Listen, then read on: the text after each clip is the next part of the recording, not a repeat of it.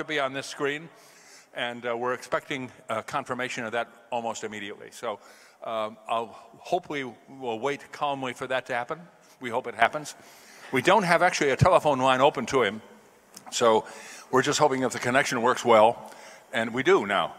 Excellent. Okay, apparently the connection is open, so that's very good. So be patient. We'll have it very quickly, and then will be a few remarks immediately afterwards, and then we're all free for drinks.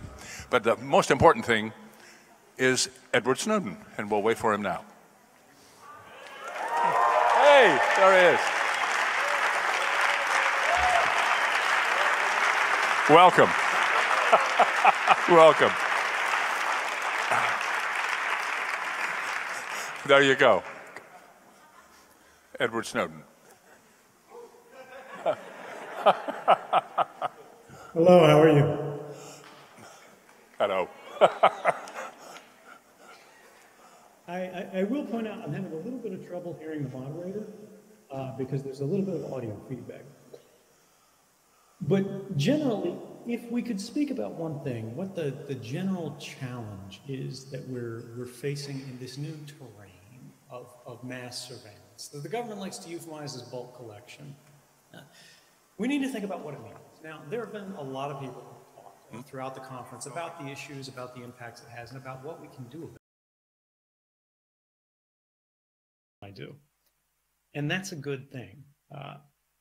I come from a federal background. I'm sort of a product of the bureaucracy, and that creates a lot of problems because I tend to be too conservative in the ways that I approach things. I tend to be overly concerned with the risk that something could go wrong. And while it's good to be cautious, we need to think about what that means for our chances of success in actually reforming the issues we're facing.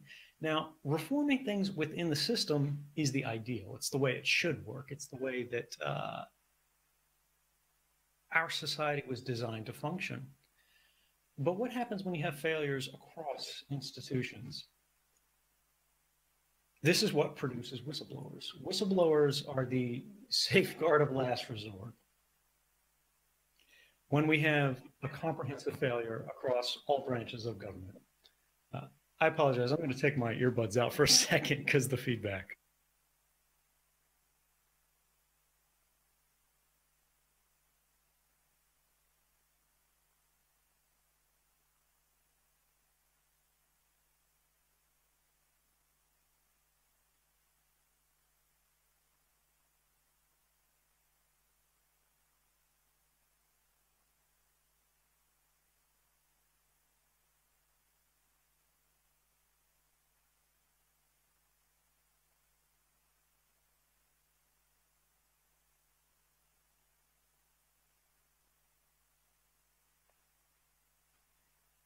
I apologize. Going on with the feed there. Can you hear me? Okay, thanks. All right, so we've got these groups, we've got these cypherpunks, we have these individuals who see the problems occurring in technology and where inevitably this is going to lead us. Because we think about the abuses and the one-off positions, and we have this natural inclination to think that they're extraordinary, to think they're departures from the natural order of things. We can address these issues, we can address these abuses in a narrow sense, and everything will be better again. Everything will be fixed. We can rely once more upon the system. But it turns out abuse is the byproduct of power. And whenever we begin to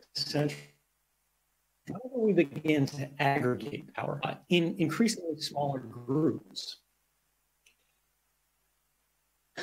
apologize for the technical difficulties here.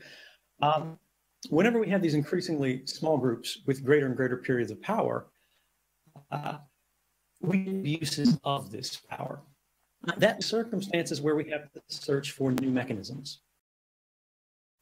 That mechanism today is technology.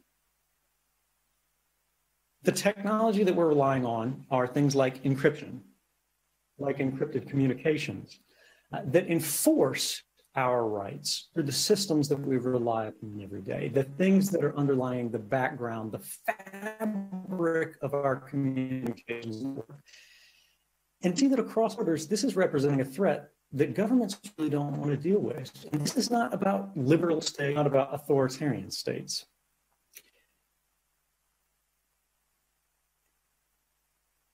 It's about capability to the nature of government, the nature of society, the nature of our civil organizations.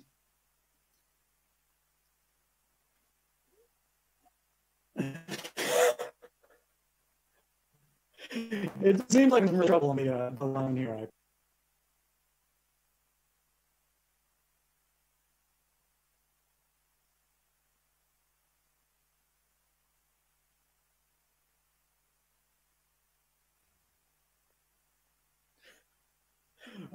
Okay, we're trying again here.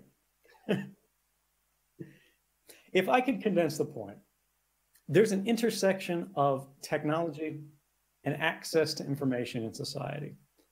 We refer to this as the communications fabric that we all rely upon today. The internet is the shorthand for it, but it existed before that. It's simply all our telephony and all of these other capabilities are in a global mesh that increasingly impacts the lives of all of us, but over which we have less and less influence over time. Now, the application of new technologies, our science, such as encryption, mathematics, secure communications, allows us to enforce these rights across borders, whether you're a liberal state, whether you're an authoritarian state, whether you're trying to make sure that someone can communicate between a journalist and a source in the United States or in Russia or China or somewhere else. This is what we have to do. We have to accept that the only way to protect the rights of one is to protect the rights of all. But increasingly, this represents a threat to government because they see this as a domain of activity that they'll no longer be able to intervene in. They'll no longer be able to regulate. The President of the United States just yesterday spoke at South by Southwest on the Apple versus FBI controversy. And he, again, contextualized it in the false choice between privacy and security. But the reality is we can have both. But we can only have both if we have one or the other. If we don't have privacy, we can't have security. We don't have an open society. We don't have a free society. We don't have the liberal tradition that we ourselves inherited. Rather than watching people because you have some suspicion that they've done something wrong, you're watching everybody all the time because they could abuse their liberties, but not because they have. Now, why does this matter? Why do we care about the metadata? Why do we care about sort of this bulk collection, this pre-criminal surveillance regime that's now occurring? And I would argue that Thomas Drake, speaking yesterday, actually had the most succinct and important case study for this, which is Jeffrey Sterling. This is a CIA employee who allegedly they've been convicted on this basis of being the source of a prominent reporter at the New York Times who was investigating CIA activities. And this individual had witnessed a case where the United States government was trying to run an operation against Iran. And because of mistakes, poor handling of the case of the operation, they actually advanced Iran's nuclear program by trying to provide them with nuclear weapons plans that were flawed, but the flaws were trivially detected. And so the Iranians simply remediated the flaw, and now they had a new design that they could use. He pointed out quite rightly that the only evidence put forth at the trial was the fact that this individual had access to the information and that there were metadata communication records between this individual and the journalists. Now, in previous eras, this would be considered circumstantial evidence. It wouldn't pass the burden of reasonable doubt. But this individual was convicted on that basis, which means every individual who thinks about calling a journalist now recognizes that whether or not they actually did anything, whether or not they were actually the source, simply calling a journalist and having access to information is enough to get you convicted in a court of law.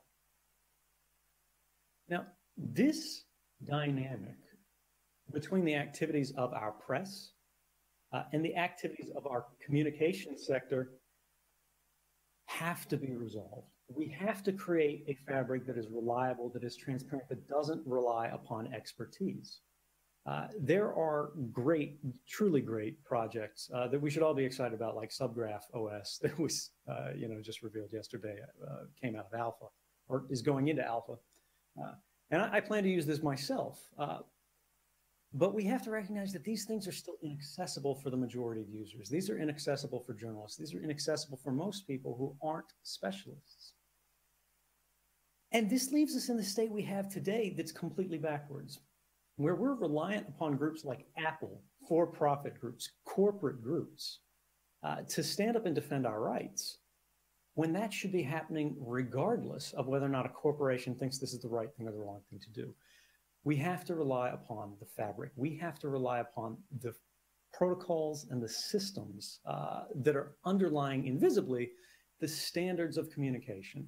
Now, what does this actually look like? What does this actually mean? This means a change in our political thinking, where we begin to get a little bit more radical as both technologists and journalists. We have a messaging problem.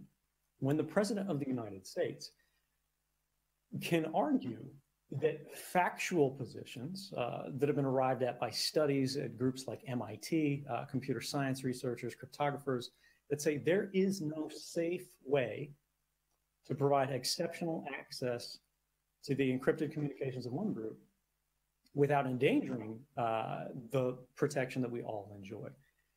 And he pushed this forth as what he termed an absolutist position.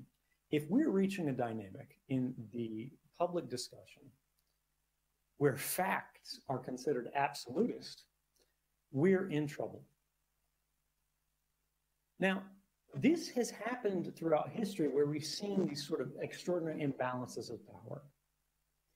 And we've seen backlashes. We've seen people who are disenfranchised, who don't have access to the means of determining their own destiny, try to remediate this. And what did that look like? Now, I'm not a communist, but previously we've had generations of thinkers that argued, well, we could resolve the issues of income inequality by seizing the means of production. We're very rapidly approaching a point in human history where we will need to seize the means of our communication.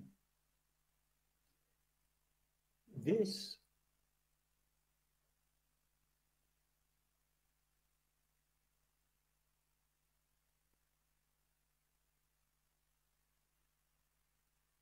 is dangerous. It's risky. There's friction involved. We're relying upon smaller and smaller groups of very sophisticated technical actors who are dedicating their time to very little material benefit, because a lot of these things are not commercially viable technologies. And once they become commercialized, they become co-opted and subverted.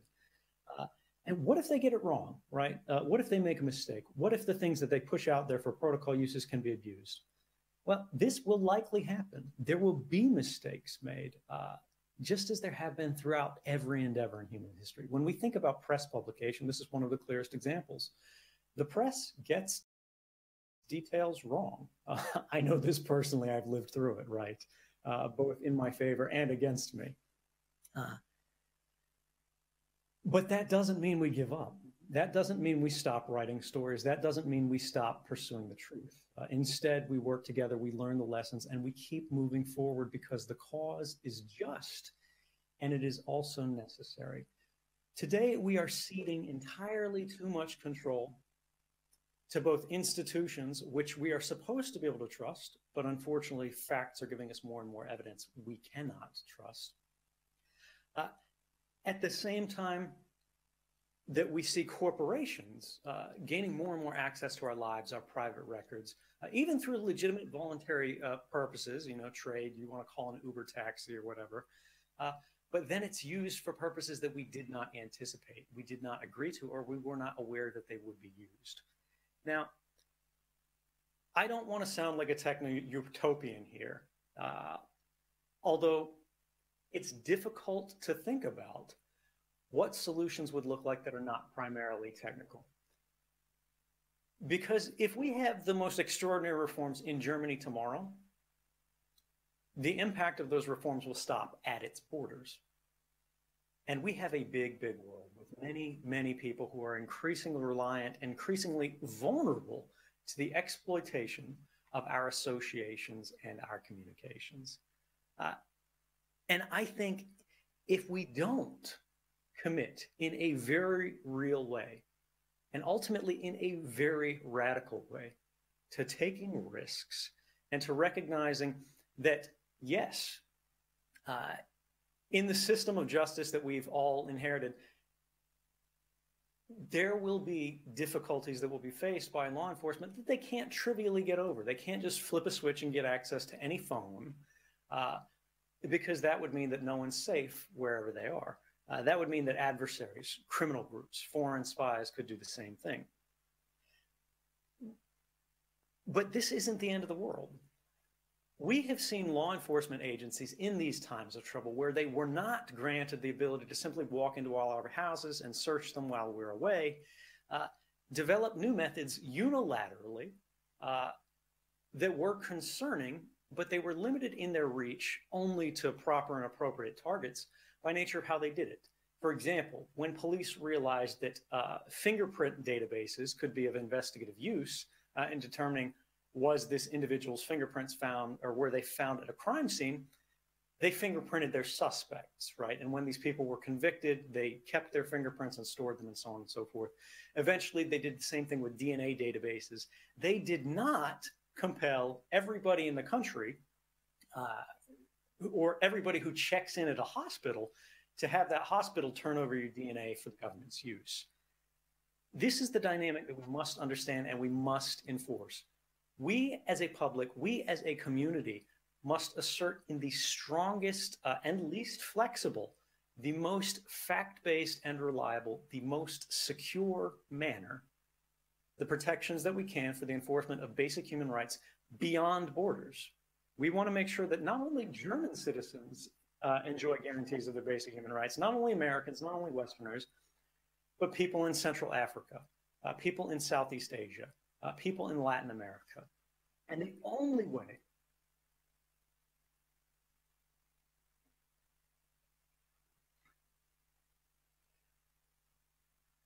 to protect the rights of one person is to protect them all. Now, this is going to be a fight politically because we see that politicians are consumed by the ease of fear in messaging. They have recognized over the last decade plus that saying this will save lives is persuasive to the average voter.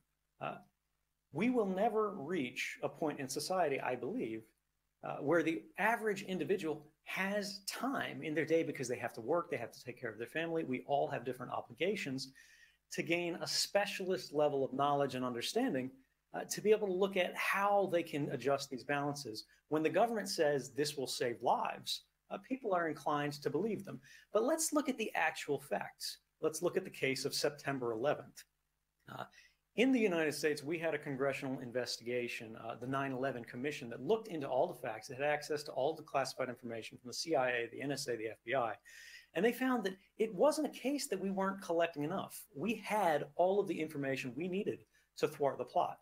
The problem was our focus was so scattered because we were targeting so many things. We were focusing on so many issues. We had so many programs that were collecting so much that we did not understand what we had, and we did not share it appropriately. And because of this, more than 3,000 lives were lost. Now, when we have politicians today that are saying we need to collect more, when we have parliament in France that's saying we need to make sure that every manufacturer undermines the security of systems, gives us a backdoor, simply because some individual in an edge case, a rare case, could use it in the commission of a grievous crime, they're making us all less safe. They're likely putting lives at risk rather than saving them. This is something that we have.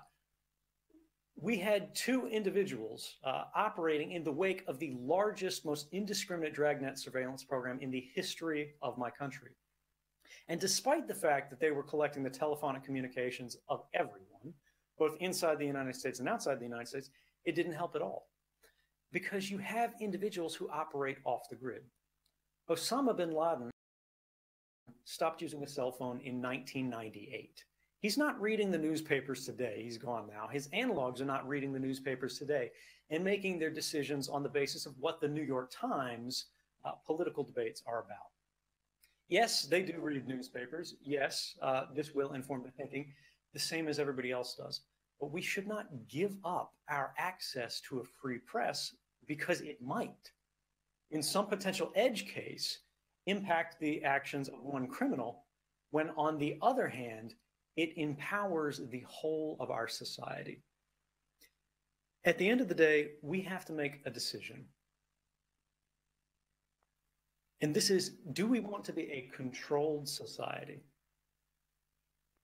Whether or not there's an argument that it will make us more safe, or do we want to live in a free one? Because you can't have both.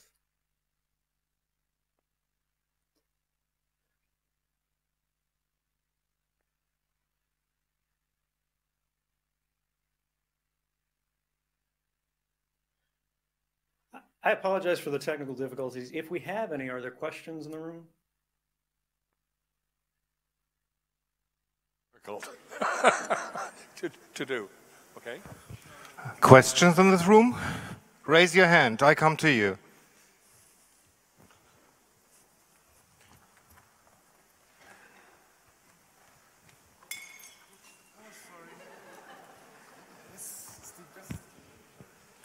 Thank you so much for joining us.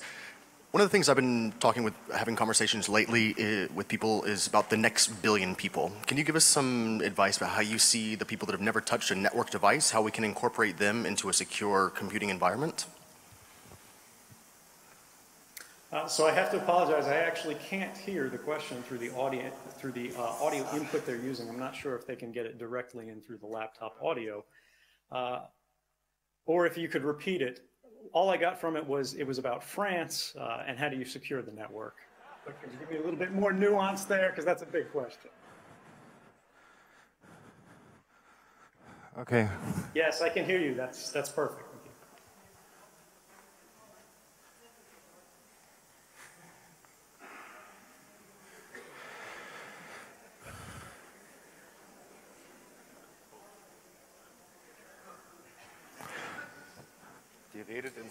One of the big challenges here is people's relationships to their devices, people's relationship to the network. One of the tremendously damaging things culturally that has occurred as a product of the smartphone economy is that people have become very comfortable with intermediaries providing them access to every service, providing them access to every new program or piece of software they want to use. Their operating system is, as far as they know, the Facebook landing page. And this is something that Facebook is very excited about. They're trying to push forth new internet access plans that leave you at a Facebook landing page. They provide you access to a limited subset of services rather than the free and open internet. In terms of how do we accommodate this, how do we fight back against that? The challenge here is we have to do better. Fundamentally, when we look at human nature, people are driven by incentives. The average person is not an expert. They don't want to be an expert. They don't care. Learning is not fun. Learning is not something exciting. Learning is a chore. It's something that they're forced to do to achieve their goals. And the more that groups can reduce that burden of knowledge, the more people are inclined to use those services. Now, this is fundamentally contrary to what we need, sort of the survival skills for the modern status quo, because you simply cannot operate safely on the internet today without understanding what the underlying backbone looks like, how it functions beneath the covers. But it does not have to be that way. We can provide people basic skills. We can provide people basic understandings by teaching them as they go, by unlocking features and capabilities as they use programs that explain it bit by bit, kind of a gamification of the interface here, that teach people as they use it in a way that's fun, in a way that's enjoyable, in a way that's not burdensome, but is actually enjoyable. This is something that we need to work on a lot. There is an alternate idea here, which is quite popular, but I'm not sure it's as realistic as presuming that people will never have to learn anything anywhere, but is the ideal. And that's that we compete directly with these billion-dollar corporate interests, and we win. That we are more successful in providing services that are frictionless, just as attractive, just as easy to use as Android or iOS, but aren't as dangerous to the individual's sovereignty, to the individual's rights, to the individual's ability to communicate and associate in a free and safe way.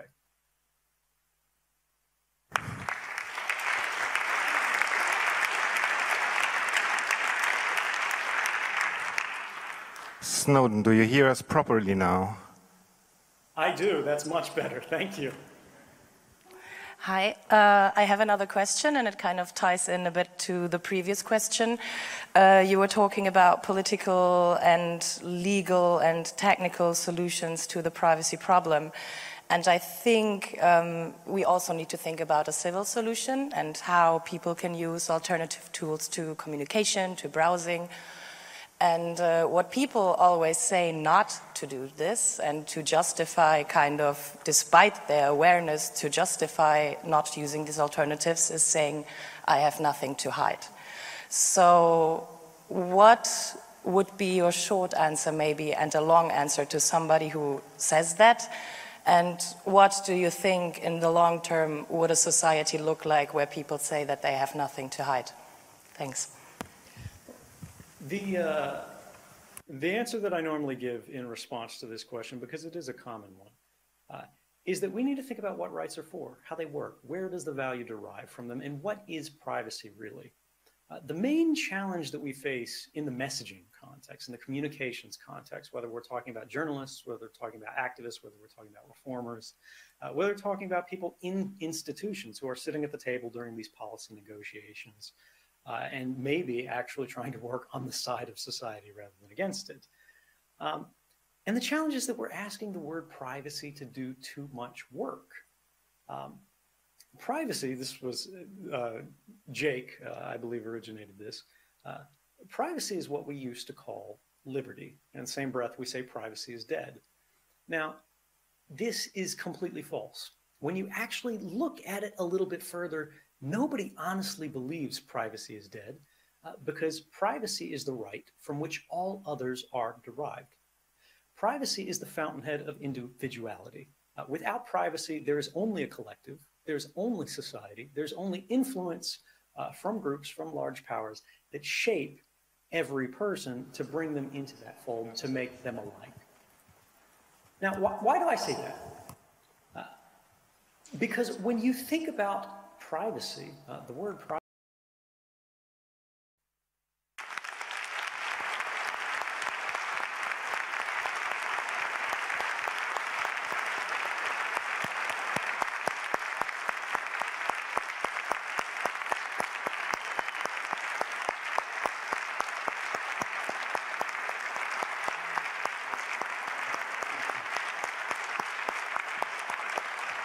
Thank you. Thank you very much.